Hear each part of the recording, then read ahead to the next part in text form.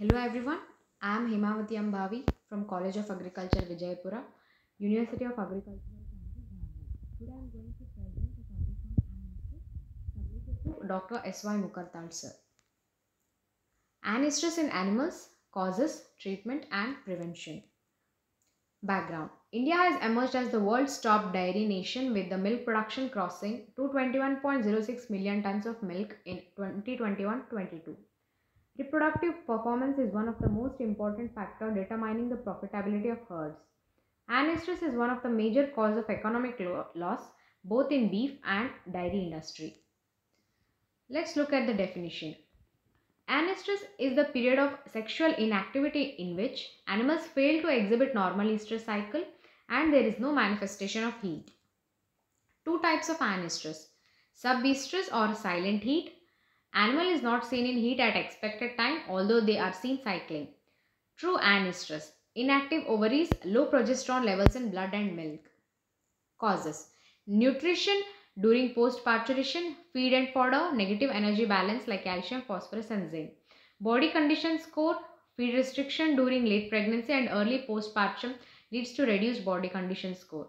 Milk production: negative relation with estrous cycle. Hormones: anti-gonadotrophins, low gonadotrophin releasing hormone, luteinizing hormone. Lactation: negative impact as prolactin is anti-gonadotrophin hormone. Suckling induces prolactin. Environmental stress: high heat disturbs the microclimate of oocyte and follicular growth is hindered. Decline in feed intake leads to low production of gonadotropins.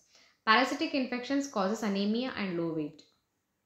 Diagnosis: prerectal examination, ultrasound imaging, progesterone analysis in milk and blood, parturition history, any disease in past. Treatment: non-hormonal treatments: herbal, utero-ovarian massage, Lugol's iodine.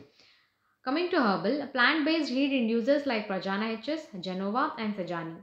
Utero-ovarian massage is the oldest, simplest and cheapest method. Estrous induction varies between 40 to 80%. It can be done daily or an alternate day or weekly for 3 to 4 weeks. Cheaper and effective method is the Lugol's iodine where the response is between 45 to 91.7%. Coming to the hormonal treatments, we have when the condition is COD, we have hormonal injections like HCG with a dose 3000 to 4500 international units. For luteinization, GnRH. Again for ovulation, GnRH. For luteal cyst, progesterone. For anestrous, PMSG, GnRH. For subestrous, PGF2 alpha. We also have Purus as a mineral mixture which improves secretion of hormones, improves fertility, improves growth rate, keeps proper metabolism, reduces chances of ROP and prolapse after parturition. It also prevents occurrence of anestrous. Conclusion: anestrous is a multi-causative factors associated problem affecting livestock enterprise to a great extent. Diagnosis of the condition needs to be prompt and at the earliest to prevent its occurrence for effective treatment. Feeding plays most important